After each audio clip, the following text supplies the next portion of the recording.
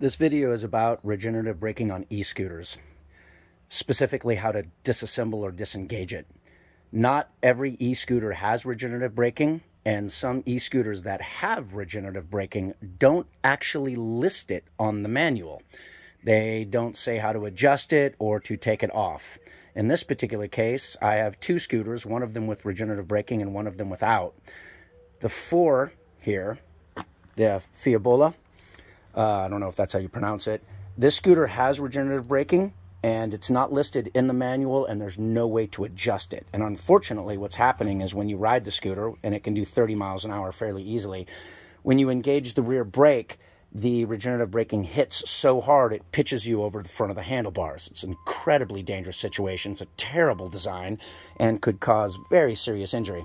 So in short, the brakes are completely unpredictable because when you engage the rear brake, it also engages regenerative braking, which cannot be adjusted, and in this case, it is so aggressive that the rider finds themselves smashing up against the handlebars and potentially wrecking and crashing because the brakes are just too aggressive. They're just way too aggressive. They're grabby. So at first, we thought it was a problem with the brakes. We bled the calipers, bled the brakes. I even changed the brake shoes, which are located right down in here. You simply take the caliper off, change the brake shoes. It's all relatively easy. There's other videos for that.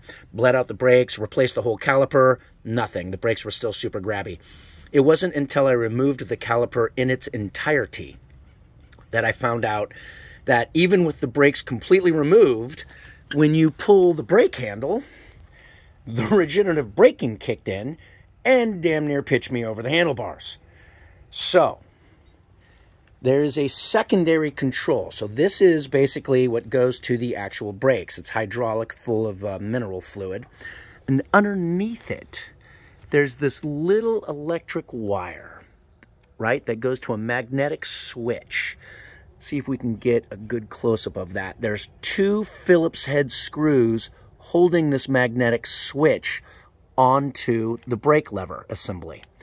This magnetic switch disengages the throttle when you pull the lever, and it also engages regenerative braking if your scooter has it.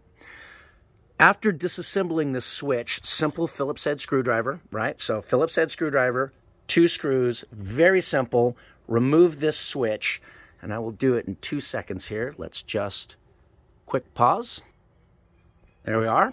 So see, you can see the 2 little screws. This is what the magnetic switch looks like. Simple flat piece, just senses the trigger pull of the lever, right? And as soon as I disengaged this, all regenerative braking was disabled in the scooter. And all of a sudden, the brakes became completely predictable and completely safe. No more grabbing. So now you have a choice.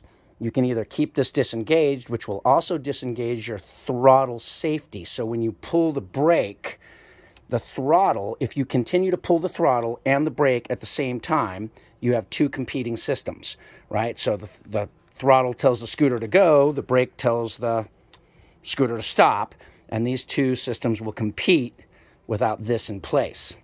However, of the 2, having unpredictable grabby brakes because of regenerative braking that you can't adjust or can't control, versus, hey, when you're riding the scooter, when you apply the brakes, you should probably let off on the throttle, right? Let go of the throttle when you're braking. Seems pretty intuitive. Of those 2 systems, I think it's more important to have safe, predictable brakes. However, I'm sure that you can buy this cable for whatever scooter you have, and you can go through the trouble of threading it through all of the, well, rigmarole that you have to deal with in order to replace this to put it back on there so that way your system will be complete. Nonetheless, this is the control that you need to disassemble in order to make your regenerative braking, how should I say, well, disabled. Right? So this is how you disable your regenerative braking right here, and at least now your scooter is safe and you can go home and not have to worry about wrecking every time you pull the brakes. Right? Hope this has been helpful. Thank you.